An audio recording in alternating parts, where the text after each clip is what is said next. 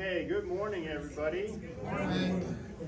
We're doing Roger Williams this morning, the founder of Rhode Island.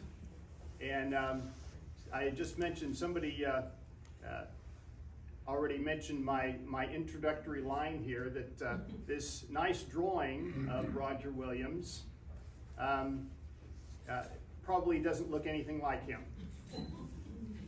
We don't know what Roger Williams looked like because there's no existing painting or drawing of him from his days of being on this earth. So one thing we do know is that he did not like men wearing long hair. Virtually every description of him, any drawing of him or any statue of him will have him with long hair. But of course, we don't really know what long means to him. So anyway, this is as good as anything we could have, I suppose.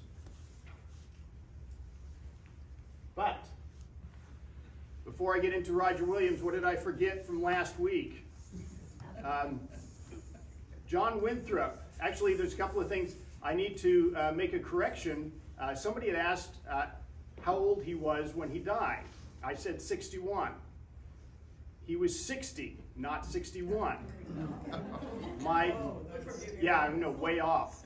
Well, the reason that I said 61 was because I was looking at his birthday was in 1588, but that was the old calendar. The old calendar, the end of the year was March 25th. And so January was still 1588, the way they counted it back then. For our purposes, it was 1589. So that's what messed me up. Well, I'm so glad you told us. Yeah, I know. You're on edge there. The other thing that I left out that I really wanted to mention was that on his deathbed, he was governor still at that time. And Dudley, his deputy governor, had come to him. He was dying on his deathbed, but he was still governor. And he was presented a paper saying, this person needs to be banished from our colony, and we need you to sign this. And John Winthrop said, no, I've done enough of that. I'm not going to do this. He was not going to sign the banishment papers for whoever it was that needed to be banished. So that's kind of his legacy, that he would much rather be a person of compassion than on his deathbed sign the papers for somebody being banished. So, Roger Williams, our bibliography. Something that I found out back in my younger years in college when I was studying John Winthrop. I was looking at the bibliography available at the time for John Winthrop, and there were very few biographies. I looked at the list of biographies for Roger Williams, and I found there were dozens and dozens of them. And I did not understand why that would be. Why would there be so many biographies of Roger Williams and so few of John Winthrop? Well, we're going to explain that today. Roger Williams became an internationally famous person. Not so much today, but he became something of a superstar for some groups of people. Of course, it was long after he died, but he became a hero to many people. So this first one, Edwin Gausted, Roger Williams. This is a nice little introduction if you wanted something short and sweet. It was written probably for either middle school kids or high school kids. So it's nicely done, straightforward, to the point, not a lot of rambling. easy to get through. This next one, Edmund S. Morgan. For those of you who remember last week, Morgan wrote my favorite biography of John Winthrop, The Puritan Dilemma. This one is not exactly a biography. It's more an explanation as to the thought of Roger Williams. He explains church and state, what were Roger Williams' beliefs in that regard. Cyclone Covey. How do you like that for a name? Who would name their kids Cyclone? They're asking for trouble. Yeah. Well, apparently Cyclone became a scholar, so whatever. The Gentle Radical, Roger Williams. This was nicely done. I would put this more in the category of Roger Williams, his life and times, because he explains a lot of things about what was going on around him in addition to his life itself. So, a good read. To me, is a little bit long. The edition that I have has rather small print, so it's a lot longer than the 273 pages of the book. The next one, along the same lines, Roger Williams and the Creation of the American Soul. I really enjoyed this one. Again, it's kind of like the life and times of Roger Williams instead of just Roger Williams, because again, it explains a lot of things that were going on in the colonies and in England at the time. So it's not a bad thing. This one, for me, you know, it's 464 pages, but it seemed about the same length as the Cyclone Covey book. But I enjoyed this one a little bit better, just an easier style, I think, than the earlier one. But these two are like the main biographies that I would go for if you're really into learning about Roger Williams. The next one, Perry Miller, Roger Williams, his contribution to the American tradition. If you are at all into the scholarship of Puritan America, you would know the name of Perry Miller. He wrote, he was like the most famous scholar of Puritan thought. Not so much Puritan history, although he's certainly very deeply into that, but he wrote several books on the thought, the mind, the Puritan mind in America. So, very great scholar. Mostly back in the 30s and 40s were his writings. This book in particular is not exactly a biography, but it's more about his thoughts, and it goes back and forth between his commentary and long excerpts of Roger Williams' writings. Irwin Polishuk, Roger Williams, John Cotton, and Religious Freedom. Again, this is a commentary on the writings of Roger Williams, who had somewhat of a feud between he and John Cotton, arguing over religious liberty. And finally, Roger Williams, A Key to the Language of America. This is a fascinating book. Probably the only writings of Roger Williams that I could recommend that somebody read. I'm going to talk about in a little bit the writings of Roger Williams. He's almost unreadable. He's so long-winded and tedious. What's the date on there? 1643. That's when the book came out. That's not what the book that I have. I generally like to give the original publishing date when I put these up. But yeah, he published it in 1643. But this is, like I said, an excellent book. It is, when it came out, it was a big hit. because so many people wanted to learn about the Native American languages, or more specifically, they wanted to learn about Native Americans. And for those who wanted to really work at it, you could learn the Native American Narragansett language from this book. But he also has many smaller quotes and observations about the natives that he knows in the book.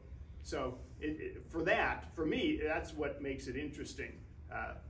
Learning the Native American language is kind of beyond my capability or desire at this point, but the observations that he makes are really interesting. Okay, born December 21st, 1603, middle-class merchant tailor was his father, James Williams, and wife Alice. He received an education far beyond what he really should have expected. He was very fortunate in that he was tutored by Sir Edward Coke. Does that name sound familiar to anybody? Yeah, wrong Coke. Sir Edward Coke is considered to be one of the greatest legal minds in British history. And he happened to live near the Williams family, and he became a tutor for Roger Williams.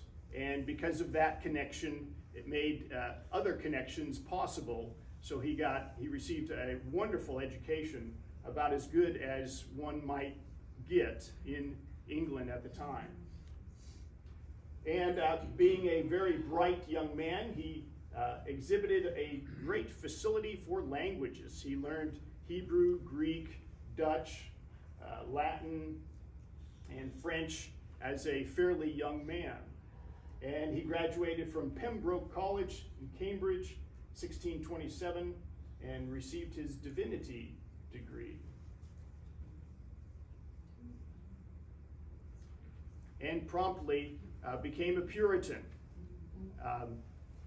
Where and when he joined the Puritan movement, we're not really sure, but he became an ardent Puritan as much as any of them, and then more so as time went on.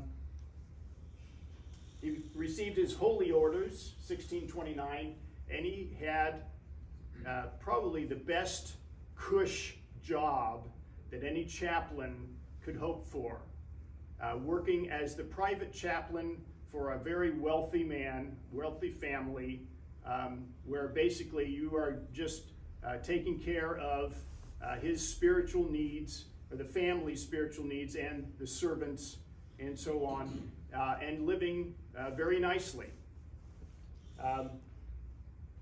He married one of the maids of the household, 1629, but he caught the fever of Puritanism, and he saw that there was a great movement throughout the country and a group of people who were going to the New World, and he decided he had to join them because God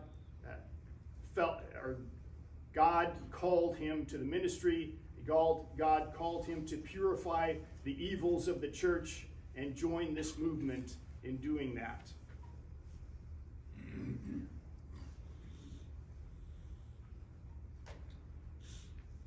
And when he got to the New World, he was already fairly known amongst the leadership.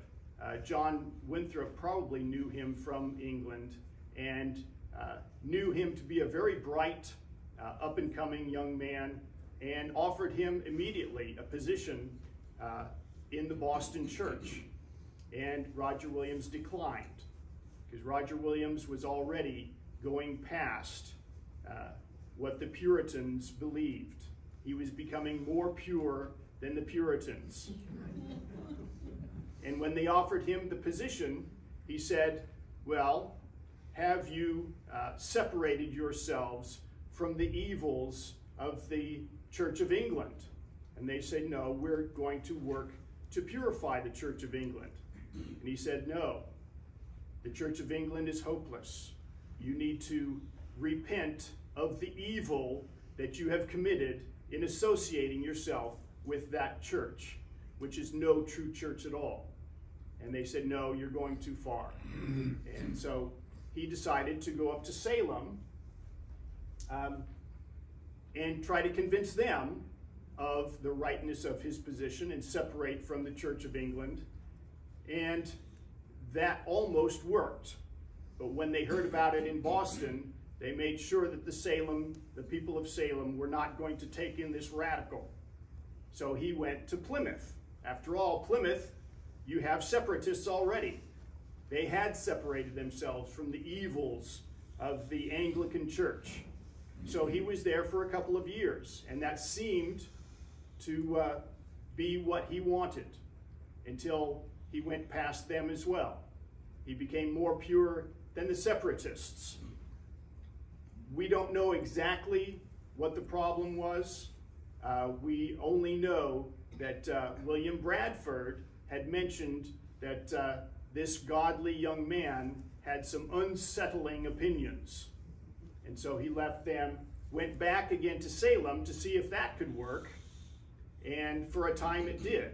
Salem actually accepted him. And he was going to be their pastor. They were in desperate need of a pastor at the time, which explains some of that, because their pastor had died or was dying. And so they wanted him because he was a very charming young man. He was the type of guy that the personality of someone, he would just draw people to himself. People loved his personality. They loved his preaching. So he was great in that sense. But that created problems in Boston. They did not want this young radical radicalizing the Salem church.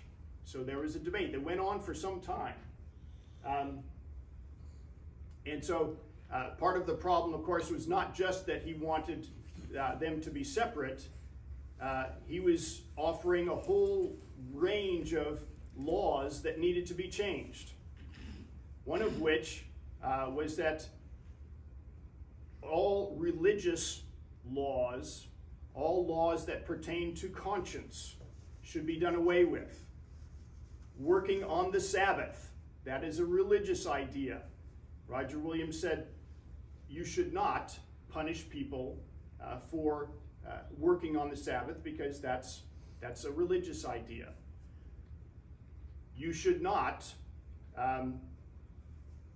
punish people for using the Lord's name in vain. Blasphemy. That is not something that the civil authorities should deal with. That is a church issue. You can excommunicate somebody, but you should not punish them with the civil law. Also, the king, and I mentioned this last week when I talked about Roger Williams, the king should also repent of his sin of granting the charter for Massachusetts. The king has no right to grant the land that the Indians own to Englishmen. We need to talk to the king, tell him to repent. I'm sure that would go over really well. And we need to renounce the charter. And once that is done, then we can start anew and get permission from the natives for this land. And that can be done. But it certainly was not going to be done to the king. So these are the kind of the radical things that Roger Williams was insisting upon.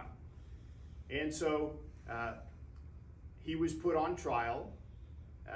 He was convicted, of course, for basically being rebellion against the king would probably be the charge that would stick. So anyway, so he was banished. But at the time, It was winter when the decision came down, and so he was given several weeks to wait for spring before he was banished. But he was going to be sent back to England. That was the plan. John Winthrop, still his friend, even though he voted to have him banished, still felt compassion for him. And the deal was, Roger Williams, you can stay here in Boston. You can stay among us until the springtime, as long as you don't spread your radical views to anybody. If you do, then you're going to be kicked out immediately. Well, he couldn't keep his mouth shut. And they found out. He was going to be evicted. He was going to be sent back to England on the next ship. John Winthrop warned him ahead of time and said, we found out that you've been promoting your ideas, and you will be banished. You'll be sent, you and your family, sent to England in the next ship. So I advise you, do what you think is best. And so Roger Williams, before the constables showed up, he took off in the middle of winter to find a place that he could call home.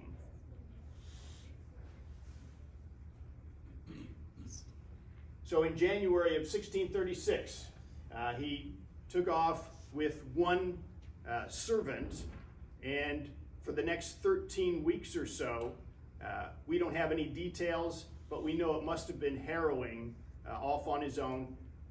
Spent some time with the Native Americans, with whom he had made friends while he was in Plymouth.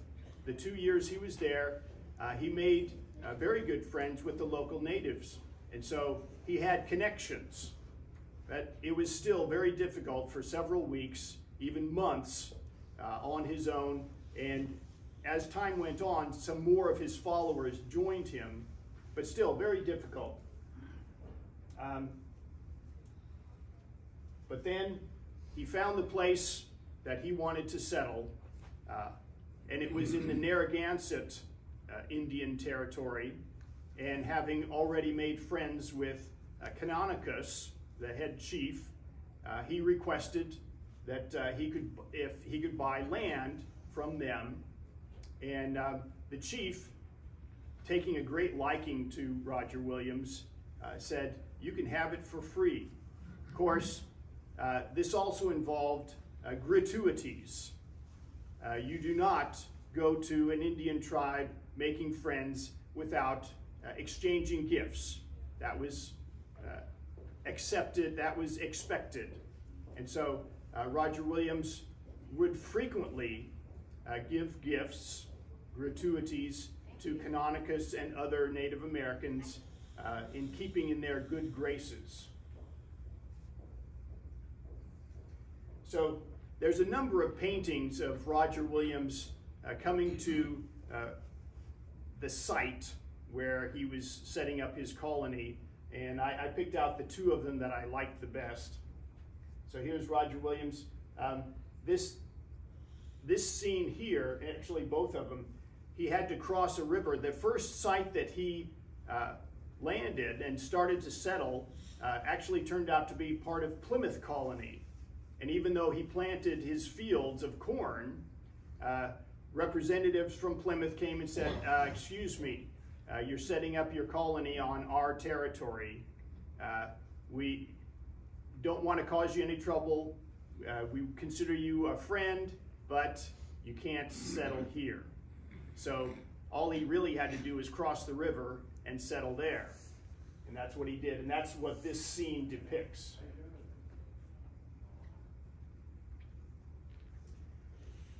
So very shortly, he had 7 or 8 families, increasing monthly, you might say.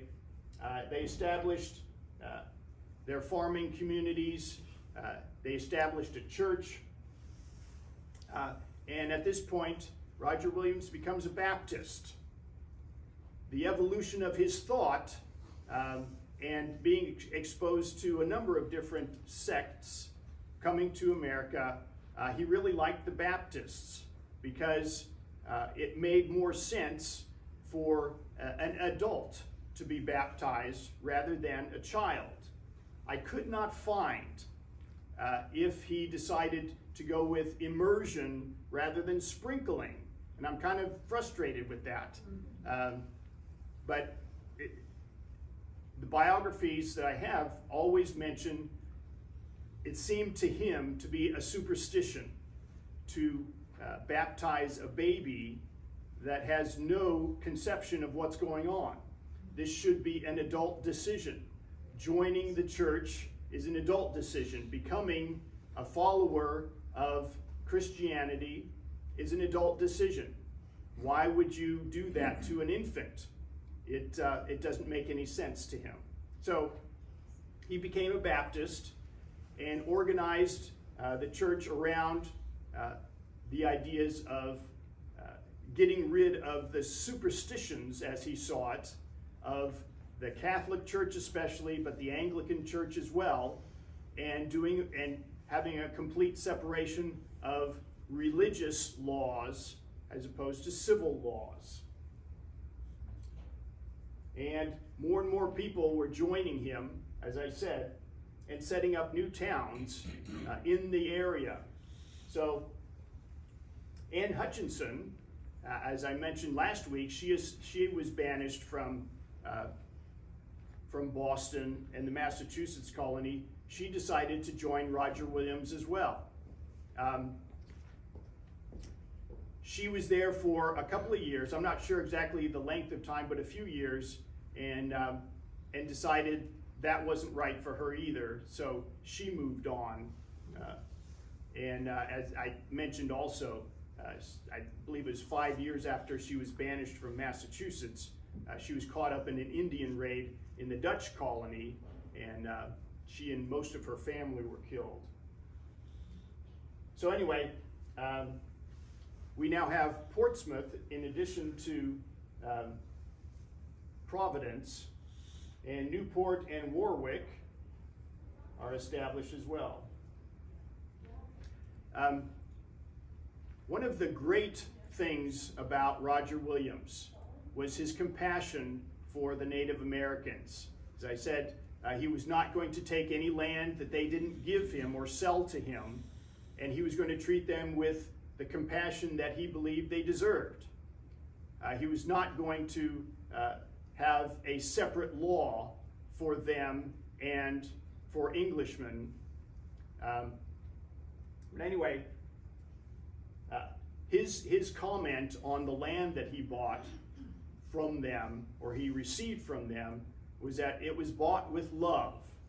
No amount of money or goods could have gotten the lands that I got from them, but they gave it freely out of love. And he became, since he was so good with languages, he learned the Narragansett Algonquin language along with several of the dialects in the area, and became a very important translator for the Indians. And he wrote this marvelous book, A Key to the Language of America. And as I mentioned in my introduction, it's a wonderful book. I mean, if you wanted to learn the language, you could. But just on every page, there are observations that are usually quite fascinating. And I'm going to quote a few. So, his observations: obscure persons in the Narragansett tribe often have no names. Isn't that something? There are people in their tribe who do not have a name. They are the lower sorts of people, as they would consider them. But if you are addressing such a person, you just say you, or he or she. You just use pronouns because they didn't have names. They abhor to name the dead, especially if it was a great person who died, and if another person happened to have that name, they would have to change it. That name is now dead. No one else can use it. And it was not to be spoken. The name is gone. They are punctual in their promises of keeping time. No one has a watch or a clock, but they kept time very accurately just by watching the sun. Sometimes they have charged me with a lie for not punctually keeping time, though I was hindered. Isn't that something? You were supposed to be here at such and such a time, and you didn't show up. Well, how do you even know it's that time? Well, look at the sun. Can't you tell? I've known many of them run between 80 or 100 miles in a summer's day. Everybody was a good runner back in those days. If you are a pre-industrial society, if you're a pre-agricultural society especially, you are a good runner. Everybody is good at running because it was necessary, not just for hunting, but for traveling long distances. And so I cut this quote off, but he goes on and says that so they can run 100 miles in a summer's day, and a couple days later they can run the 100 miles back with no trouble.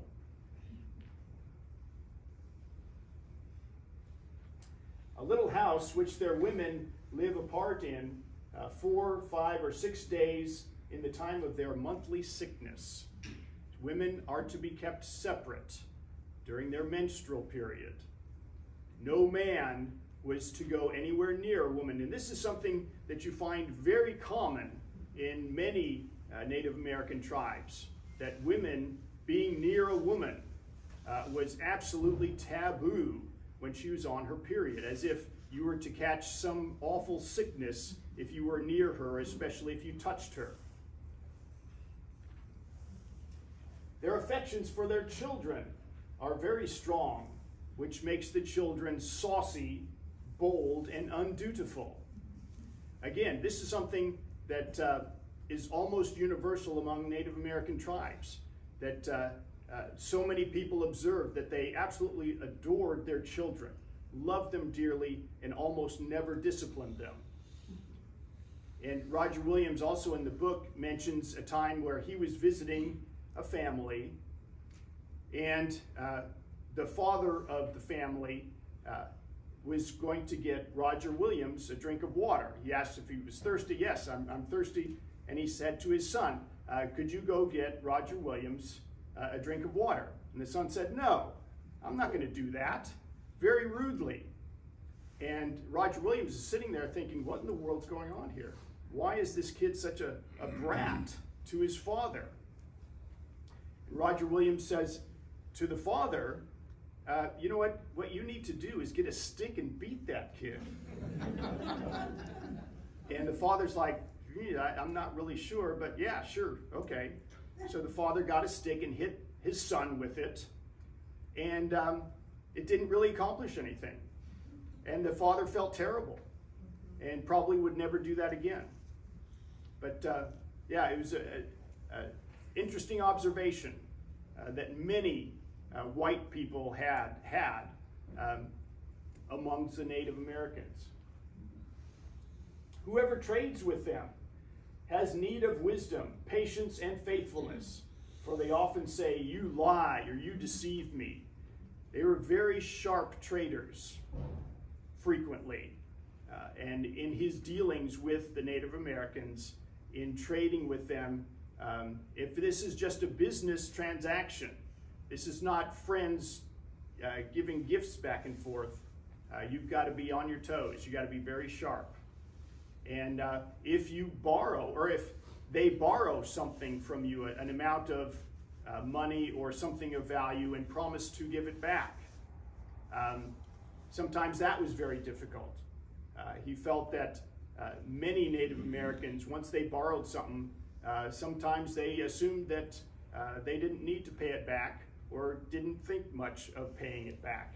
And Roger Williams would go great lengths and sometimes many years before he would get the loan back again. So here is a drawing that you will not see very often. Here's a white man who's kind of crouching below a Native American. This is Williams begging for Canonicus to take him in so he could start this colony, and Canonicus pointing out, this is the territory that you can have. And once he established himself in Rhode Island, he became something of a diplomat, because everybody knew that he was a good friend of the natives, especially the Narragansetts. The governor of Massachusetts at the time, Sir Henry Vane, pleaded with Williams to try to convince Canonicus not to join with the Pequots. Last week I talked about the Pequot War between mainly Massachusetts, but really all of the colonies, versus the Pequot tribe, who was a very aggressive tribe at the time. They sent to Roger Williams, who had been warning them that the Pequots were becoming more and more aggressive and talking about war and wanting to side up with the Narragansetts. If the Pequots and the Narragansetts made a treaty and were to attack the settlements, it would go very badly. Many people would be killed, many white people. And so they asked Roger Williams to use his influence with the Narragansetts to keep that from happening. Once he got that message, even though he was very ill, it was stormy out, he rode in his canoe 30 miles in a storm to kind of head this off. And he was there once he got to the village, and he was talking with the chiefs. The Pequots were there also, and they were trying to get the Narragansetts to side with them against the whites. And Roger Williams prevailed. The Narragansetts, because of their friendship with him, sided with the white Englishmen instead of the Pequots. They probably didn't much like the Pequots anyway, because they were an up-and-coming, kind of an aggressive tribe, and so they were on the fence to begin with, not really sure whether they could trust the Pequots. But it is a very fortunate thing for the colonists that the two tribes did not sign a treaty and go to war against them. So here's Williams talking with the Narragansett tribes along with the Pequots. So, as I said, he decided to become a Baptist, started the First Baptist Church of Rhode Island. And this church is only for believers. Any form of worship, according to Roger Williams, is only for believers. And so, if you are not converted, and converted in the way that we want you to be, in not just a member of a church because you were baptized as a child, but if you are a true believer, then you can join the church, you can have communion, you can be baptized, all of that stuff. But if you are not a truly converted person, you are not welcome in this church. You cannot come in because it's only for believers. If you come across someone who can preach to you or explain to you what Christianity is all about, and you have your conversion, only then can you go to church. So he became so extreme in this that he said that if you say you are the head of your family, you're the father, and you're sitting at your table, and either your wife or maybe your children are not yet converted, you cannot say grace over the food that you're about to eat with them present, because that is an act of worship that's only for believers. This is the extremes that Roger Williams has come to, that almost nobody could follow him.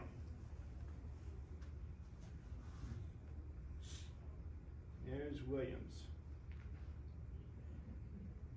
And yet, he has not yet gone far enough. He goes further.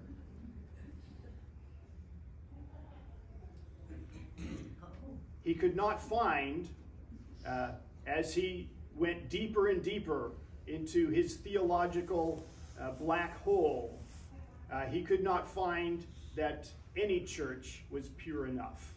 After all, when Jesus lived on the earth and he promoted Christianity, and the apostles after him promoted Christianity. But back in the 4th century with Constantine the Great, who made Christianity not only legal, but promoted it, he said that's what really killed the church back in the 4th century. And we haven't had a church since then.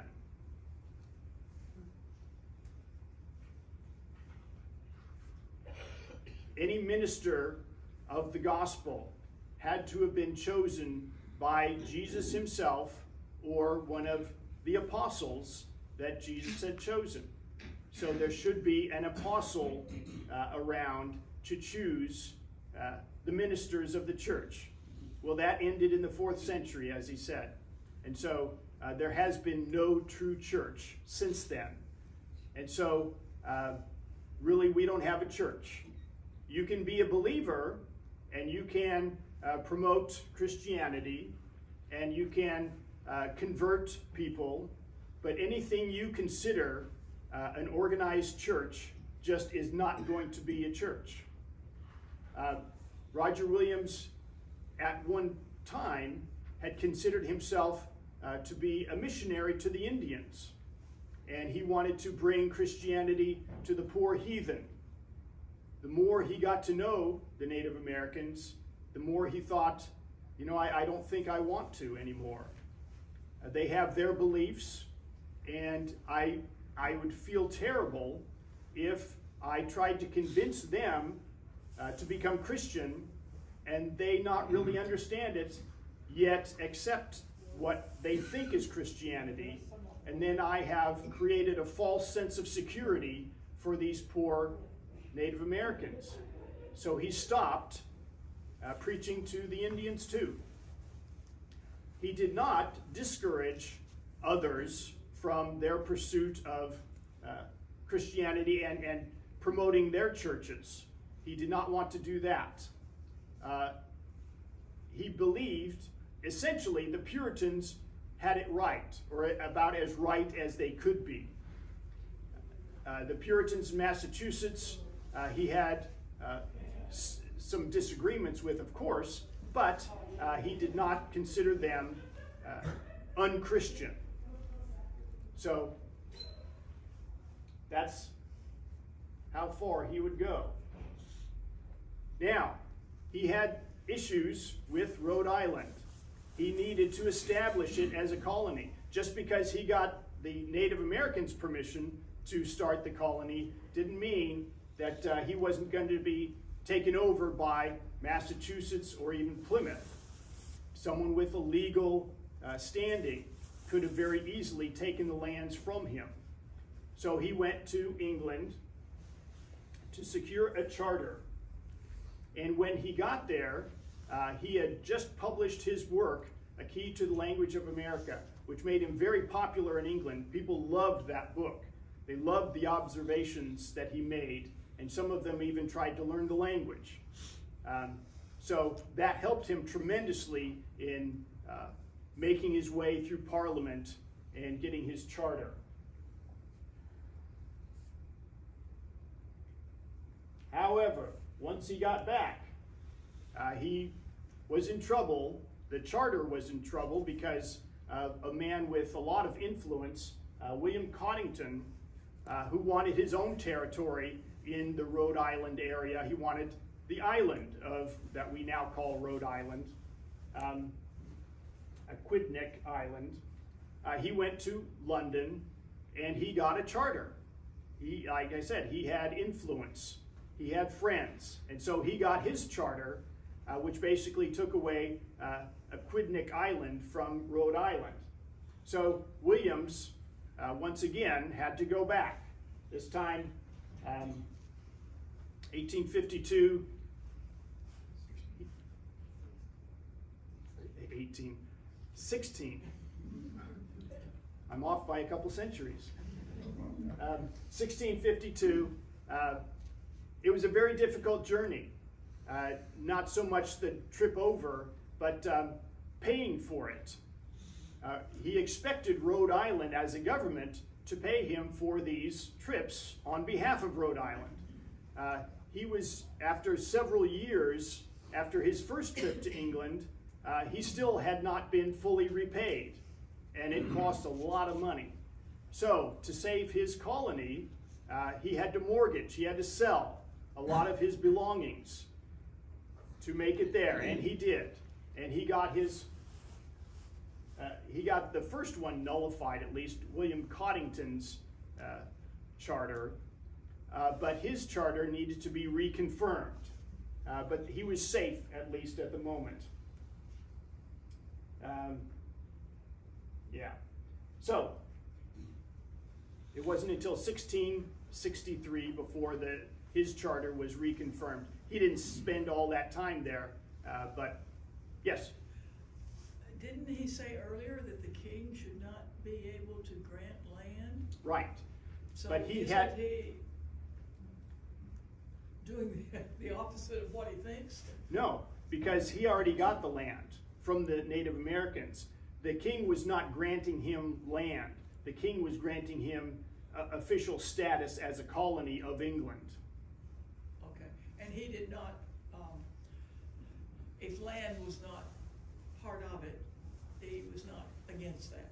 Right, right. So he believed in the king's rights. The king had the right to establish a government from the land that he had already received from the Indians. So he was now officially a colony of England, and he didn't see that as being a problem because the land was already granted. Yeah. Okay, thanks. Here's Rhode Island. This was the main island at Aquidneck. His first colony was, or first settlement was Providence up here. How many of you are really familiar with Rhode Island, like you've spent time there? Okay.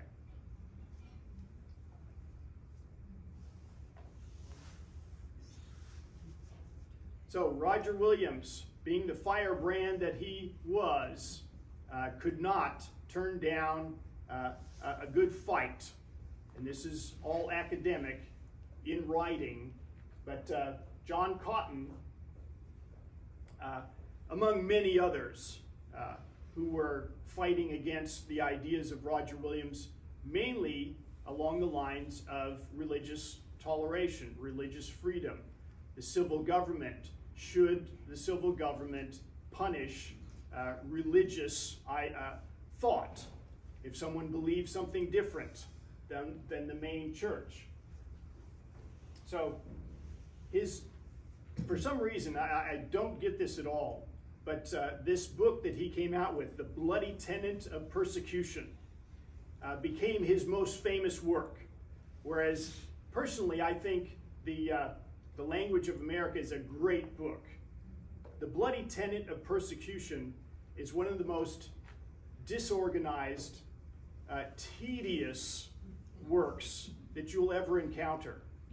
I once thought that if someone felt that they had done something wrong and needed to punish themselves for it, reading Roger Williams' book would be a good choice. I have tried reading it. It is painful in the extreme. Even Perry Miller, and I wanted to read this quote from Perry Miller, the great scholar who thoroughly researched and read all of Roger Williams' writings. This is what he has to say. One of the most gnarled, and incoherent utterances in the English language.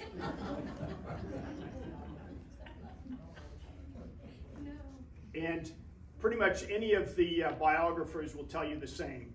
It's very disorganized. It's almost unreadable. Tedious in the extreme. The lengths that he goes trying to convince you of his positions. It's just painful. And yet, that is his most popular work. It became a sensation. People read it. People wanted to know what the arguments were back and forth. John Cotton and Roger Williams, the great titans of this idea. Should we punish should we punish people for their thought, what they believed in religion?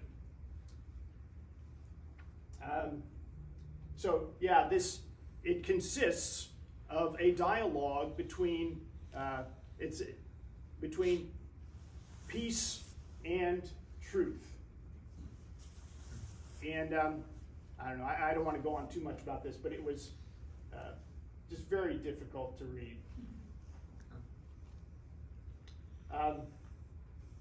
So John Cotton answers this work with the bloody tenet washed and made white in the blood of the Lamb. John Cotton isn't nearly as tedious as Roger Williams, but he makes even less sense than Roger Williams in his arguments. So essentially, I'm going to condense this to what I think is what John Cotton's argument is, and that is, so Roger Williams says that you should not punish someone for their conscience. Well, we're not punishing someone for their conscience.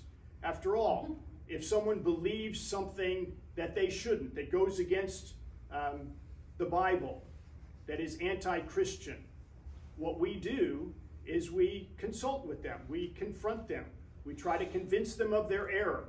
That's what we do first. And once they have seen the rightness of our cause, when they see how clear it is from the Bible that what they believe is wrong and that what we believe is right, then surely they must be convinced. And they're going now against their own conscience if they continue with this heretical belief.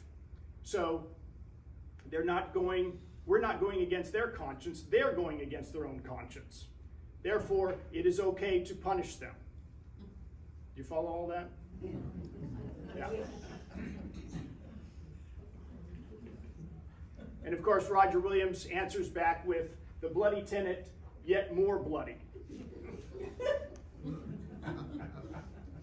So here we have, it's interesting to see the letters that were used back in those days. This here is a U. Bloody used to be spelled B-L-O-U-D-Y, and it looks like a V. The S's, I'm not going to even get into that. The S's look like F's in certain instances, unless it's at the end of the word. There's all kinds of rules that make the lettering kind of strange. But anyway, here's the bloody tenet washed, and the bloody tenet yet more bloody. Of course, there's two O's here. Anyway. But it was Roger Williams and not John Cotton who was the voice of the future. And even in their own lifetimes, this became evident that in Massachusetts, they were looking more and more like they were the backwards one for persecuting and outlawing things that should be relegated to the church. So, 1663, King Charles II.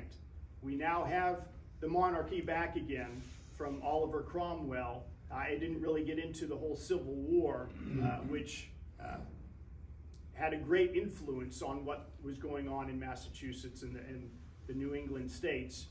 But Charles II is now on the throne.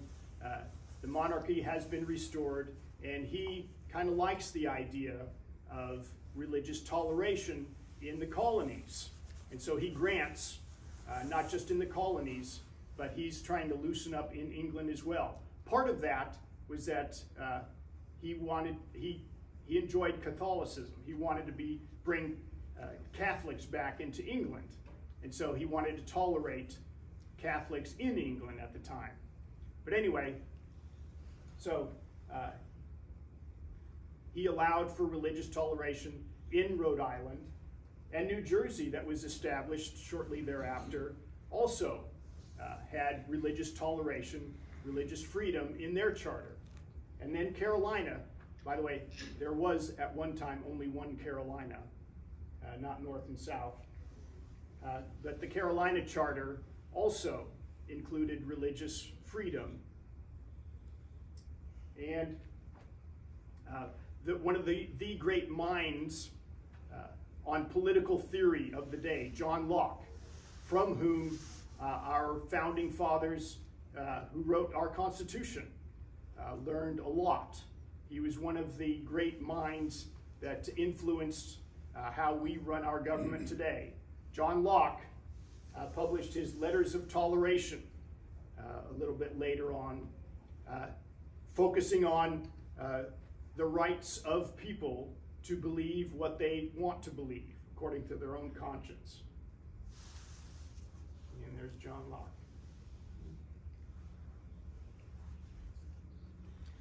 Now, you might think that because Williams was really into religious freedom, that he would be more tolerant of people who disagreed with him in other aspects. He was not.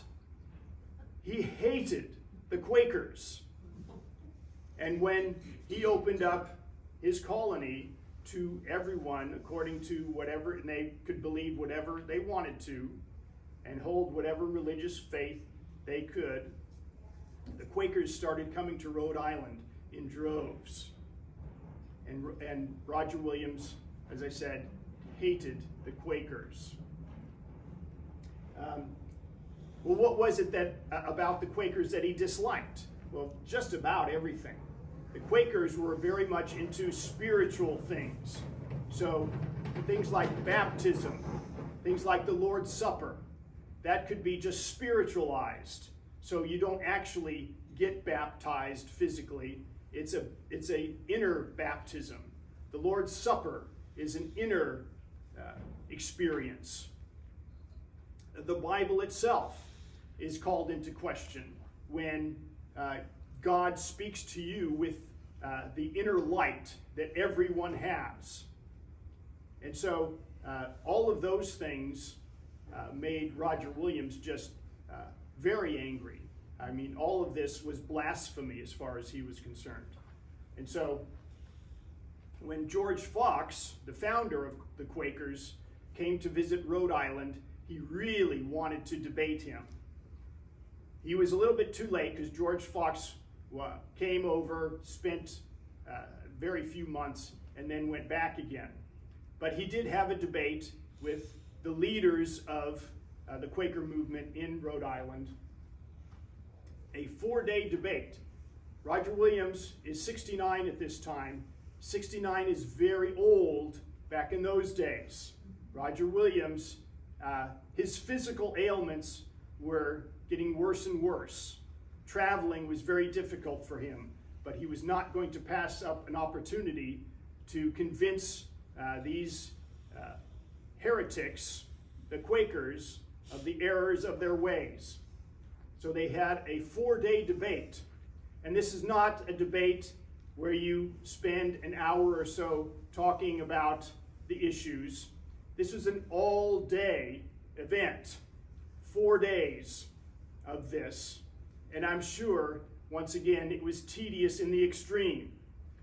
But the people of Rhode Island flocked to these events to see Roger Williams taking on the Quakers. So he had 14 propositions that he wanted to argue against, and that's what they did. Afterwards, he wrote another famous work, George Fox Digged Out of His Burrows. This was a play on two different names. George Fox, obviously you wanted to make fun of the fact that his name was Fox, but one of his very close collaborators was named Edward Burroughs. So we have the two of them together. George Fox digged out of his burrows. We're coming to the end now. King Philip's War, 1675, was the greatest war per capita that we have ever had. Thousands of people died in a time when there were the population, of course, was a lot lower. So per capita, more people died in that war in America than any other war by far. Roger Williams tried to prevent it. He was asked a number of times to use his influence, at least towards the Narragansetts. This was the Wampanoags of Plymouth colony that were going to war. The son of Massasoit, who was called King Philip because he resembled the King of Spain. So they called him King Philip. He had had enough. He could see the writing on the wall. There were too many white people. The English came to take up all of their land, and they would not have any left if they didn't fight. And so he tried to hook up with the Narragansetts to join forces and fight against the whites. But there was Roger Williams again, standing between, doing his best to keep that from happening. And he was mostly successful. There were a few Narragansetts who joined with the Wampanoags in the fight, but he was largely successful in keeping them out. But as I said, it was a devastating war. Providence was practically burned to the ground, including Roger Williams' home, which left him pretty much destitute, and he remained so the rest of his life. His last years, he was deeply impoverished. He didn't even have enough money for paper. There's one of his last letters that exists is him asking for paper from the people of Massachusetts. The last 20 years of his life, at least, he suffered terribly. Now, it's possible that he was something of a, now the word's escaping me. Thank you, hypochondriac. Because it wasn't unusual for him to complain about various ailments throughout his life. But they were certainly getting worse and worse as he aged. And one of these quotes that he made, old pains, lamenesses, so that sometimes I have not been able to rise, nor go, nor stand. He was only about 60 when he wrote that. And he lived many years past that. He died 1683 at the age of 82. By this time, he was no longer a famous person. We do not know the exact date that he died. We do not know the exact cause of his death. There is no one who made any comment at that time. Only comments, we know the last letter that he wrote, and we know that it was mentioned sometime in March that he had passed. So sometime between January and March, he died. But it was not considered something that was worthy of note, even in Rhode Island. Did he remain married through all this? Yes, he did. And I'm sorry I didn't get into his marriage and the several kids that they had. I usually do that, and for some reason I just kind of didn't get into that. His wife died just, I think, like 5 years before this. So the last few years of his life, he was a widower. So anyway, but afterwards, he became a great hero to a lot of people, intellectually speaking, because of his very firm stand on the separation of church and state. So he has a number of statues. Of course, he has Roger Williams University in Providence. He has that statue. There's another one. This is Roger Williams and history. You see this figure down here. This is history writing Roger Williams, 1636. Where is that one? This is in Providence too, I believe. And then you have Roger Williams in Washington, D.C.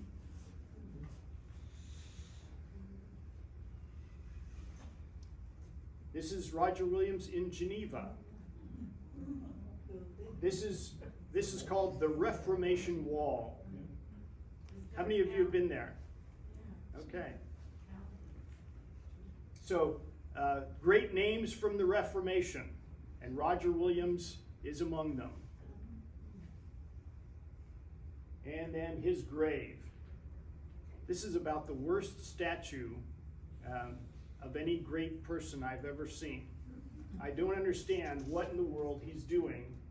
Very stiff, with one arm out like this. Yeah. But that's his burial site. There's a story that goes, once he was initially buried, the site was lost, and people were not really sure exactly where he was buried, but they started digging around where they thought he might be. Is there something you're anticipating? Yes, that's what that statue looks like. It looks like he's already in the tomb. Oh. And, you know, he wasn't quite dead yet. No, that's not where I was going. So the story goes that they dug up the site where they believed he was, and they found a few bones, but the site was right next to an apple tree. And there was roots all the way through the area where his body should have been. So they saved the roots, and I couldn't find a picture, but somewhere the roots that have sucked all the life out of this body and produced this apple tree became somewhat famous. Anybody hear that story? No? Yeah. It's not something that you'll often find in a biography, but I have, in one of the biographies, I have that, and it's kind of an interesting thing. But anyway, so I'm actually finishing on time today. So Gesture as an Indian greeting or something. what's that? Maybe his hand gesture as an Indian greeting or a peace greeting or something. Yeah, I don't know. They might be baptizing somebody. Yeah. How Who long knows? did he stay governor? What's that? How long was he governor? So he was actually elected president off and on throughout his lifetime. The last, I think, 20 years or so, he was mostly in retirement. But it's one of those things that isn't spoken of as detailed a fashion as I would have liked. But he was, for most of his life, he was the one that everybody went to, whether he was in charge or not. He was the guy that solved the problems, the major issues of the day. But he was elected president of Rhode Island, like I said, off and on throughout the years. I didn't understand this idea that you had to be ordained by an apostle. Constantine was some 400 years after the life of the apostles. Was this some form of apostolic succession? That's what he was thinking, that there had to be an apostolic succession unbroken for the church to still be in existence, according to what he would believe a true church would be. And when Constantine legalized and promoted Christianity. He said that was the worst thing that could ever happen to the church. It became a state religion. Yeah, it became a state religion, and then later on it became an enforced state religion, persecuting those who did not believe, who were not Christians. And so he said the corruption that entered into the church at the time just destroyed the church. Yes? 2 questions. One, how many children did he and Mary Bernard, or whatever her name was, have? I believe it was 6, but again, that wasn't something that I delved into as much as I normally do. What did he think of the Nicene Creed? Did he even talk about that? Not that I know of. I'm sure he was He knew familiar about it, with it. I'm sure. Certainly he was familiar with it, but yeah, I don't know what he thought about it. Any other questions? All right.